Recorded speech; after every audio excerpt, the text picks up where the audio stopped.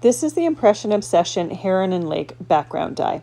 It's a beautiful silhouette background die that covers almost the whole surface of a 4 1/4 by 5.5 inch card. One of my favorite ways to use this die is just to create a very simple watercolor background. I'm using some distress reinkers here. Any watercolors will work. You could even use dye ink pads, smush them onto a non-porous surface, and then pick up the ink from there. I am doing this on watercolor cardstock. You want to use something that can handle the water. Now this is doing a watercolor background. You could also do an ink blended background very quickly and easily.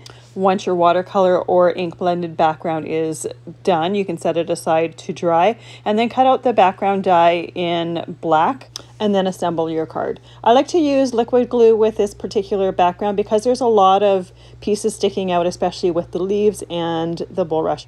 This is an absolutely beautiful die.